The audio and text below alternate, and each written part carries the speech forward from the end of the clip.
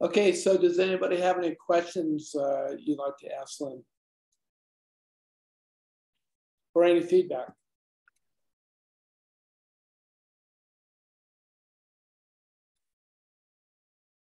Lynn? Yes. Hi, it's Kathy. Hi, it's Kathy Ann. I just went to your website while we had that little in between time, and I had a question as far as your gallery representation. Do they take all the different kinds of work you do, or is it limited to one aspect of your work? No, they take all different sizes, all different, the figurative, the cold wax. Yeah, they have an assortment there. Mm-hmm. Great, that's good. Yeah, they don't often do that. I know galleries usually try to, pigeonhole you into one, like whatever they're selling most or whatever, So right. No, working with you. Okay. That hasn't been my experience with them. So, yeah. Go ahead. Yeah, I think your site is great. Oh, thank you. Thank you. Go ahead, Tina. Hi, thank you for this talk. There you are. Hi, Tina. Thank you. Thank you. I'm so impressed of how far you've come. You said 6 years you've been painting? Yes. That's a bit mind-blowing to me. And I'm wondering, how hard do you work? How much do you work every day, say, painting and admin or everything else? Mm-hmm. I think the actual painting, as an average would be 2 or 3 hours a day. I try to every day. I can't. I mean, I have a house to take care of. I have a family. But I spend as much time up here as I can. It's usually, I would say, a good solid 5 days a week. And some of it is absolutely spent on, the miscellaneous work that has to be done that, I had no idea until I really got into painting, like just how much extra work there is that has really nothing to do with doing the fun part. So I try to spend 2 or 3 hours painting if I can. And then I have to figure out, how to fit in the other things that have to be done. And that's another thing that I have struggled with, is like trying to find that balance, how to, be able to do all the things and still enjoy, being with my family and having other things in my life. And so I'm working on that right now. I just recently started a yoga class to actually get me out of the studio and to help me, sort of stretch my mind and body a little bit. So I'm working on that. Yeah, it can be hard. So was that true for, like, I assume you feel like you had a period of learning how to paint, and then, so was the 2 to 3 hours a day, was that true for them too? Or did you paint more intensively when you didn't have all the admin while you were studying and taking classes? And so when I was taking the classes, most of my painting was, well, I was certainly working in my studio, but a lot of my painting was done there in the classes. Those initial, what I'll call my fundamental classes, that first year and a half, that was 2 or 3 times a week. So it wasn't like I was just going to that class for an hour or two. It was, I think it was 3 hours a day, 3 times a week. And then I was working at home, and then I was, taking a class at night, maybe in drawing or whatever. So, I was doing a lot of different things at the time. I was really pushing myself pretty hard at the time to get moving. I was really anxious to do the work. I just wanted to dig in and be able to really start painting. So, yeah. Okay, awesome. I do have one more question, but I'm going to let the people go first, and I'll just raise my hand again for the time left. Sure, thank you. Go ahead, Nancy. Hi. Hi, Nancy. Hi, everybody. Thanks for doing this. Hi, this is really great to be able to hear other artists speak, and I just wanted to thank you for saying that age is not a detriment, because I also started very, very late in my life, and I also had no art training per se. Yeah. So yeah, you know, it's never too late, never At too all. old. Actually, not in school at all. In elementary, high school. Yes, yes. And I just wanted to say, in my case, like you, I took a lot of different workshops and that sort of 42 years. And we have about 100 and maybe about 150 to 120 people, many of whom are pretty active. And what's been great about that is that everybody shares, and you get to try, if you're a dilettante like me, you get to try a zillion different things, and it's really, really fun. So I was a potter for 30 years, and now I'm doing mostly two-dimensional collage art, and I never expected that. So it's just, like you said, that you do it for the love of it, and you do it for the experimentation and I don't know, it's just been really great, and I'm really grateful to be able to do it. So thanks a lot. It's what a beautiful studio space you have. Wow. Thank you. Yes, I am very fortunate to have all this space, and a spouse that doesn't mind if I trash it. He knows he recognizes I need to do this, and so he just goes along with that, and that's great. So yeah, I would say for me, certainly art has been life-changing. And I've raised a family, 40-year-old marriage, all good things. But this was the thing that was missing in my life that I needed, and I didn't know it. I stumbled into it, quite frankly, and so I'm so glad I did. And it came all at the right time for me. Yeah, I just want to say that even though I had what I'll put in quotes, real jobs, because I had to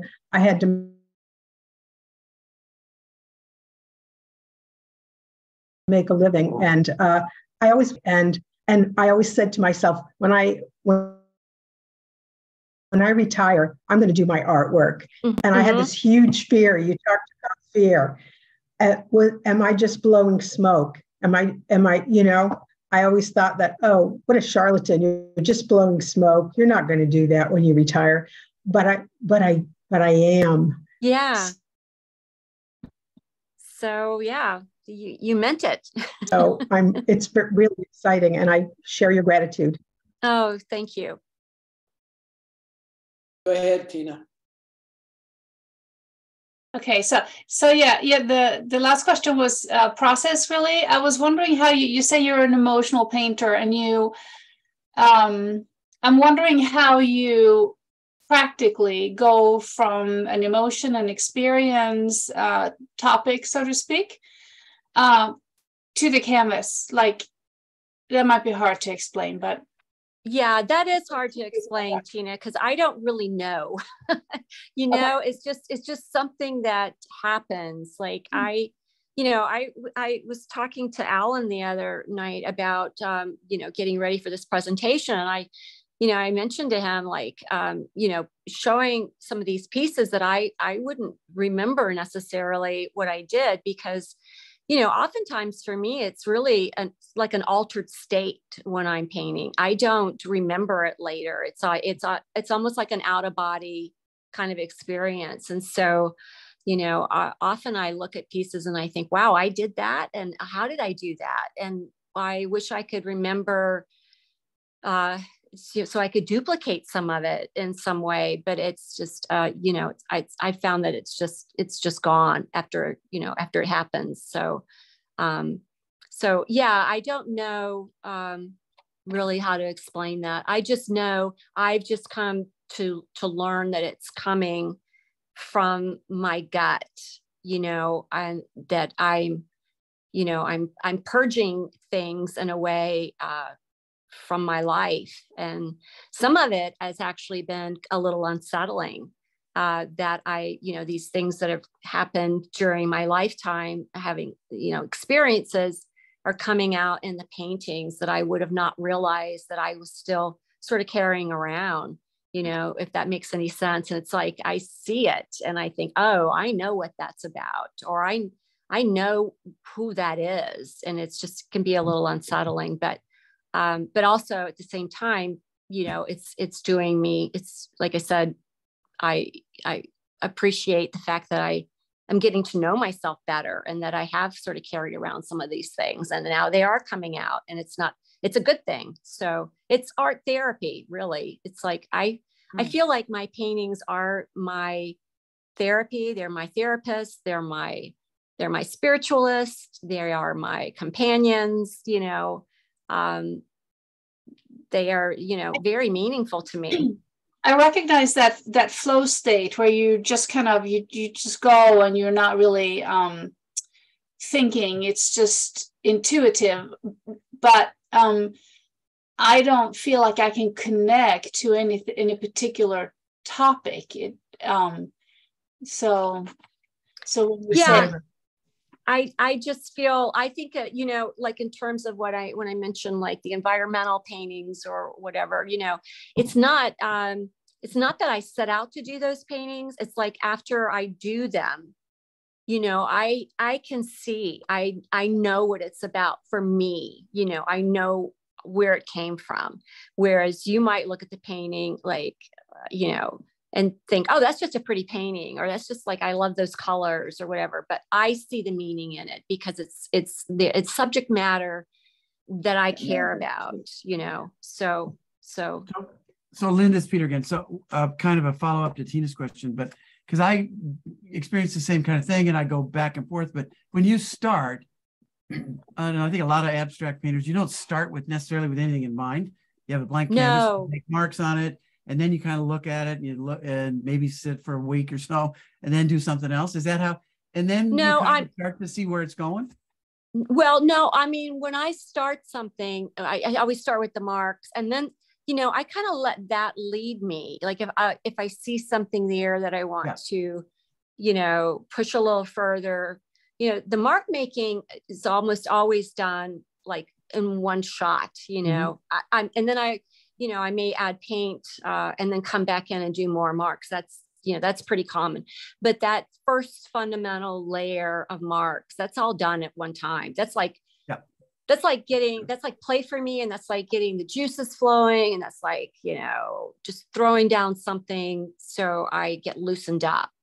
And that's when sometimes, when I see the figures evolve, and I think depending on, I guess, my mood or what they look like, that's when I kind of decide, well, do I want to, push the painting, or is the painting telling me that it's going to be a figurative, And so it's just that I just let it evolve. So just do the titles, and I know how I do it. Do the titles come to you later? Sometimes I get a title in the middle and it gets in the way. Because now I'm trying to do this. But most of the time they come later and I look at it and I go, like you do, I'll say, oh, that reminds me of a desert or drought, something like that. Right. So it kind of, is that the same thing kind of thing? Yeah, no, my titles never come till they're finished, and sometimes they're untitled for a while. I have to sort of live with them and see, how I have to think about it, but sometimes they name themselves, but it's always after for me. It's always because I really don't, while I'm working, I just don't know what's going to happen. And that's what I love about the way I work is I don't have a plan. I'm a planner and everywhere else in my life. I'm neat and everywhere else in my life. But this is the space and the place and the time that I don't impose rules on myself. And I may be, I'm making it more difficult for myself by not having a plan and not, having some boundaries in place, but that's why I paint, you know, I don't want those things. This is where I can live a different kind of life. So, it's interesting. Yeah. That makes sense. I mean, it might be that if you try to if you try to consciously do something, it might, or you put boundaries there, you wouldn't be able to do the same thing. I mean, I don't think so. You try to put things out there and then it just doesn't work until you just say, okay. So for me, I think if I plan much, for me, I feel like the painting loses something. I don't know, you know, it loses its rawness. You know, if I'm just doing it and I'm not like putting a whole lot of thought into it, I feel like my paintings have more life. And it's when I start trying to manipulate them too much, which I do. I mean, I've overworked a lot of paintings that I've just ruined by not figuring that out, that I need to like just leave it alone. It is what it is. And so I've ruined paintings that way. And I look back at some photographs that I've taken over time, and I think, oh wow, that was a good painting, and I just totally killed it. And why did I do that? So, but I'm learning. I'm learning along the way. And I didn't know that initially. So, but yeah, I feel like my paintings are better the less I plan. And, you know, even when it comes to a palette, I do use a planned palette sometimes. And I think that makes it easier. But I learn more by just grabbing what's there, whatever it feels right to me. I learn more about mixing color. I learn more about, other things. So, yeah. So Cecilia has her hand raised. So go ahead, Cecilia. I think you're on mute, Sylvia. Hi. Hi. Yeah, hi. I just wanted to thank you for your talk. Thank you. I've been doing I'm with the Aldrich Contemporary Art Museum in Ridgefield, Connecticut. Oh, I used to live in Connecticut. Yeah. I used to live in Connecticut. Yeah. Yeah. I know Ridgefield. Yeah. So it's the only contemporary art museum, but we are doing 52 feminist artists, 26 from when Lucy Lepard first showed at the Aldrich in 71, and 26 emerging women artists. Mm-hmm. So it's been really interesting because I've been doing several tours a month, and we rotate the artists. Well, I choose to rotate the artists and doing these deep dives into why they do what they do, what were they trying to convey, their meanings. And I think the best art that the people connect to when I'm giving these tours are the ones where the artist comes from a deep dive, and it's an emotional response to her environment, to what she felt she needed to say at the time. Mm-hmm. And they use whatever medium comes up. And it's always so fascinating because a lot of times, like you said, they weren't really planning on a particular outcome or a particular mm-hmm. method, but it comes about by them just being in their environment and having the need to express what they felt, mm-hmm. conscious mm-hmm. or unconscious. Mm-hmm. And it happens a lot with the younger artists too, amazingly so. So wow. Even the huge age difference, some of these artists were born in the 40s, and some of the newer artists are in the 80s, 90s, using different mediums, but a lot of the newer artists that was really interesting were using older techniques like plaster that look like mm-hmm. forms, and so it has an ancient feel using tapestry wool that they dyed themselves, but she's very young, but she's using mm-hmm. an older form, but they all had this need to express themselves. And so I thank you for your courage to express what you're saying.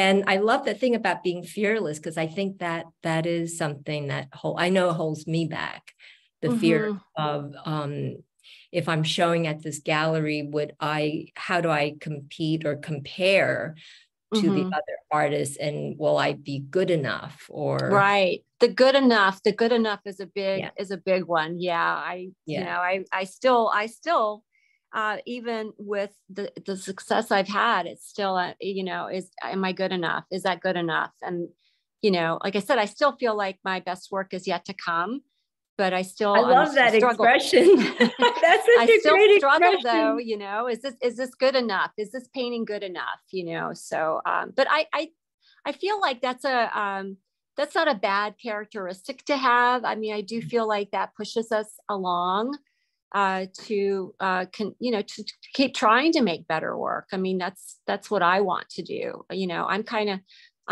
all in, you know, or not at all. And this is, you know, I'm all in here. So, so that's, you know, what I want to do is make better work. Anyway, but thank you for your authenticity and your honesty to open up. Thank you. Thank you. I appreciate that.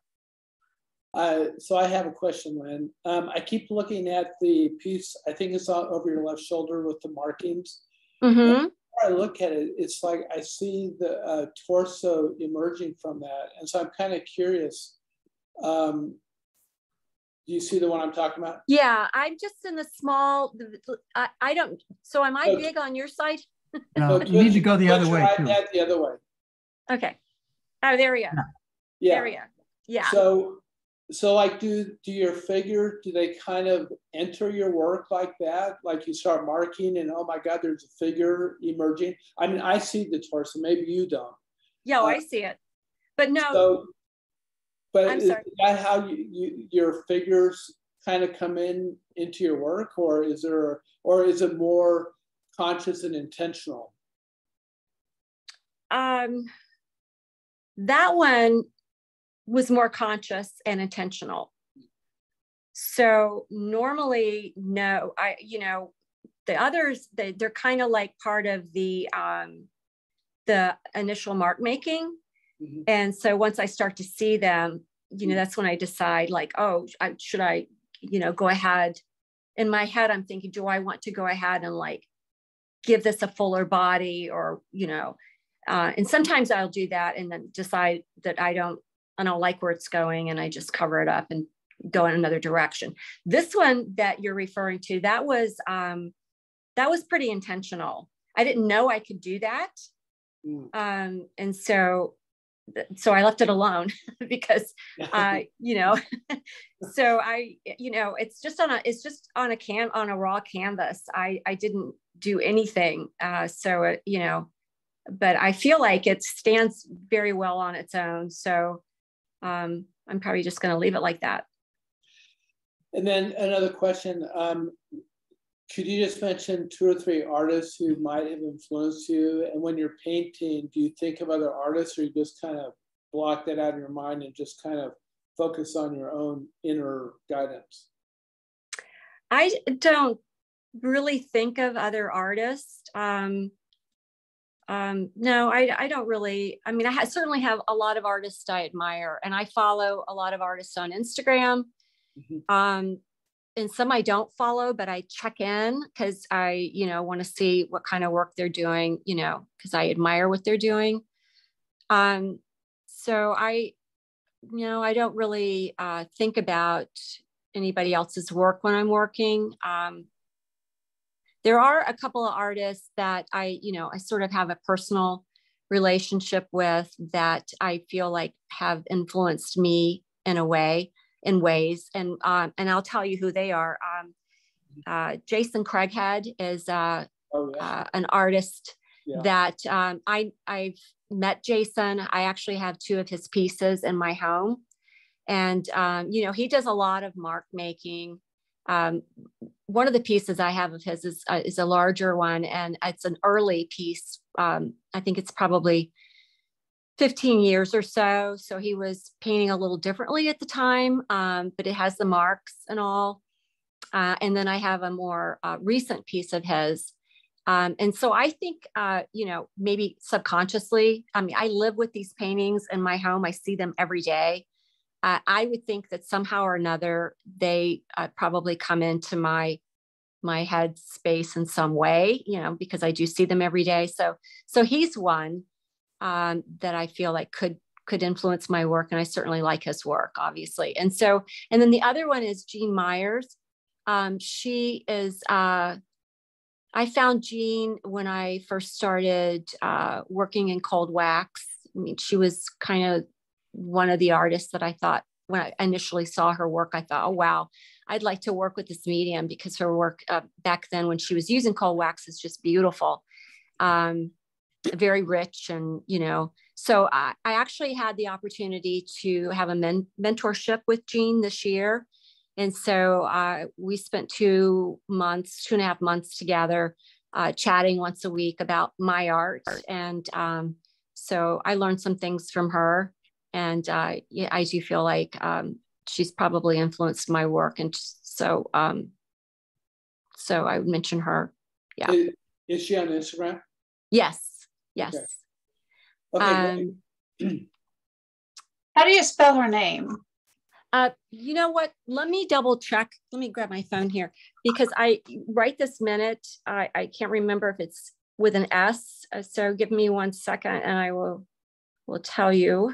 She's not using the cold wax anymore, or I don't even think she's using oils right now, but she is doing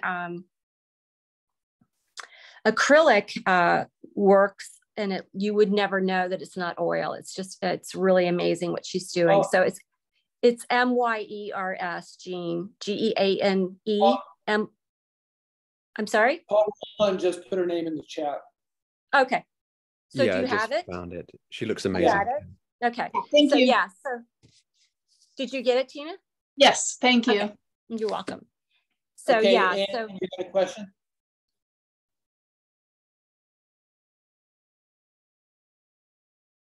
Are you talking to me?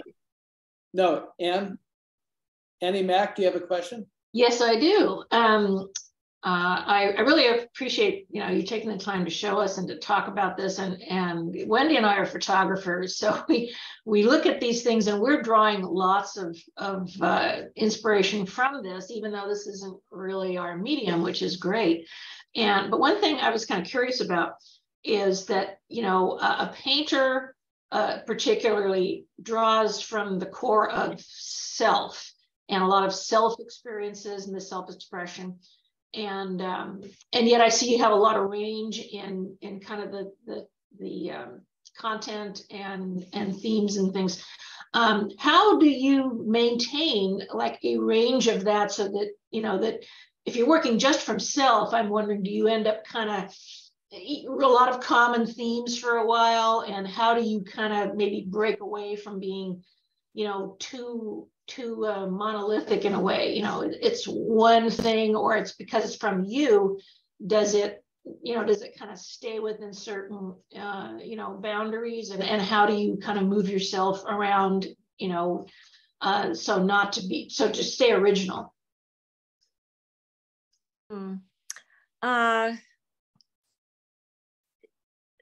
I'm not sure how to answer that. I don't know. Are you asking me how I manage the different ranges of what I'm doing?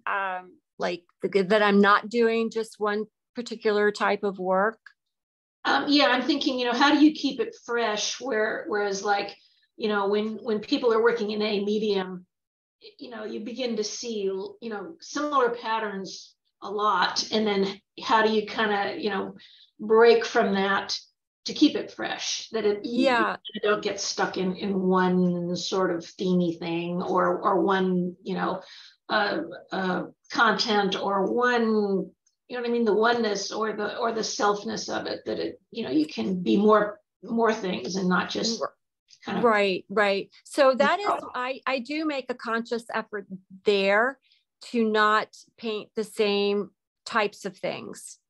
You know, I know there are schools of thought about, you know, if you want your work to be recognized, it should be a certain brand almost. And so, getting back to what I said earlier, for me right now, anyway, is I don't want any boundaries. If I want to paint, I wouldn't, but if I wanted to paint a cow, then I want to paint a cow, So I want to be able to experiment, however I want to do whatever I want to do. I'm playing around with some other things right now, like concrete. I've, added ashes and sand and coffee and things like that to my cold wax to see what would happen. And I just want to paint what I want to paint.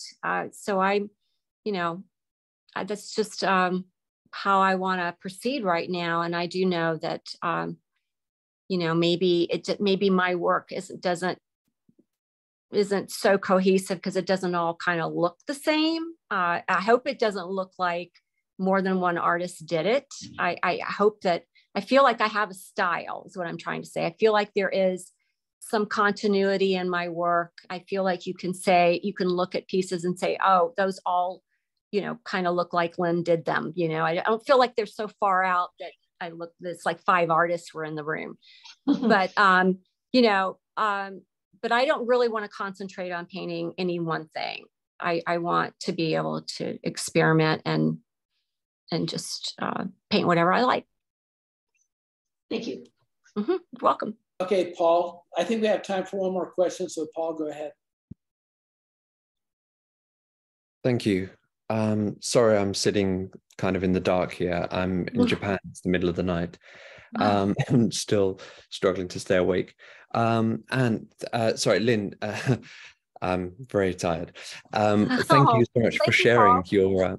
Hello, sorry. Thank you so much for sharing your journey with us. Sure. I've just got a couple of notes here to keep myself on track. I really admire your dedication and commitment and authenticity. And actually, one of the things I love about your work is the great deal of variety in it. Thank you. And yeah, I get bored and I'm frustrated and surprised by some people who do something. They do the same thing again and again and again. I really like that about your work. Thank you. And like Annie was saying, and similar to the photography of Wendy and Alan as well, lots of your paintings remind me of some of the found photography that we find in the city, that they're scratched, they're scrapes, some of them look like they've been burned. I love the layers, the damaged quality of it. And that one that you called aggregate, which was like concrete, it just, I would dream of chancing upon something like that in the city. It's just gorgeous. Very nice. Thank you, Paul. I really love the aesthetic of your work. My question was about the social consciousness of your art, which really intrigued me because many people, that's a criticism of abstract art, that it's art for art's sake, or you're only interested in, the materials, or it's beauty without any truth there. But I can see there is an emotional depth, an intellectual depth to your work. And maybe this is an impossible question because I appreciate the unconscious nature of your concerns, the fact that it may be a motivation or intention which is very much under the surface.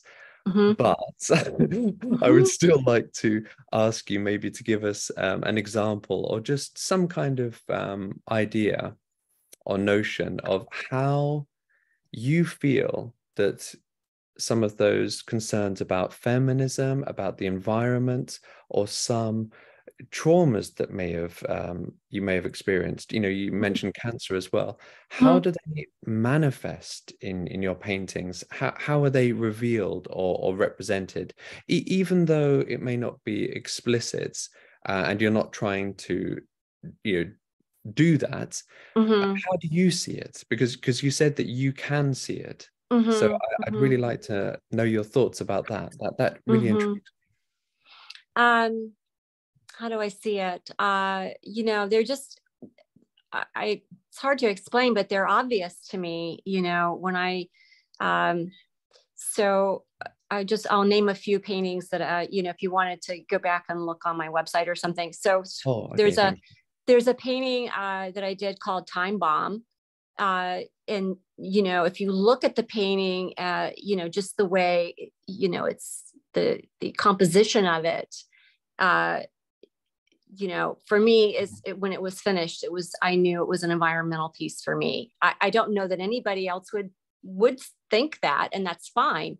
I don't want to lead the viewer. I want a viewer to like have their own relationship with my painting and to have their own story. And I want it to make them feel whatever they get out of that painting for themselves. But for me, that painting is very much about the environment. And there's another painting that I did. It's called Fragility. That's Time Bomb. Yes. Oh, no. So, I mean, just to me, it's a composition and the falling down of the paint coming into that second layer. You know, the shifting of that upper right corner. You know, that's just how I read it. And maybe it's just because I worry about our environment. You know, so that's just something that I carry around with me, that I'm concerned about what's happening to our planet. So, and the same thing with, you know, I'm thinking about Fragility right now. That's, you know, definitely a piece about cancer. I did that piece. Actually, my husband was diagnosed with cancer 2 years ago. And so that was a piece that came out right around that time. So and to me, I look at it and I just knew, you know, that was me purging my concerns about his health. The mental health pieces, I don't think I put on my website. I actually did those. And then one I donated to a mental health organization here in town. And I have one here in my studio. So, and those I did, and I just knew like, that's about mental health. So you know, it's a hard thing for me to explain. It's just something is within, you know, I just know. And you know, not every painting I do, I wouldn't say every one of them has some sort of unsaid message or subject matter. It's just that I do have quite a few that do. So they're coming out, and you know, I have some that I think are just, you know, more fun than others. You know, I do have fun. It's, you know, it's I can see that too. So, so it's just, you know, different sides of my personality. Like all of us, we're complex people. And so that's just part of what I do when I work. It's not all of what I do, but part of. Thank you so much. You're welcome. So interesting to hear about how you read, how you interpret a painting. And I appreciate the freedom that you give to the viewer as well, which I think is essential. Right. I do too. And I'm just sharing with you I'm sharing with you today my personal, my personal life with my paintings. I do not want a viewer to look at a painting and feel like I've told them what they need to see. That's not, you know, I don't want to do that at all. On the contrary, I want them to see what they see. And I find that fascinating, you know, when somebody tells me what they see in a painting, and I think, wow, you know, that's just really cool that you see that. And I think it's maybe tantamount to your creativity that even though you give them such strong titles, which I really, they made me smile when you were saying them, they make a lot of sense to me. They don't interfere with the viewer's interpretation. They're still open to anybody's understanding. So with the title. But thank you so much for your honesty. It's a pleasure to listen to you. Thank you so much. Oh, thank you, Paul. Thank you so much. Thanks for staying up or getting up or whatever you had to do there. Thank you for being here. I don't know what I'm doing now, but yeah, I'm awake, I think. Thank you. Okay. Well, I'm so glad you are. Thanks for joining. Tina, you have one last quick question?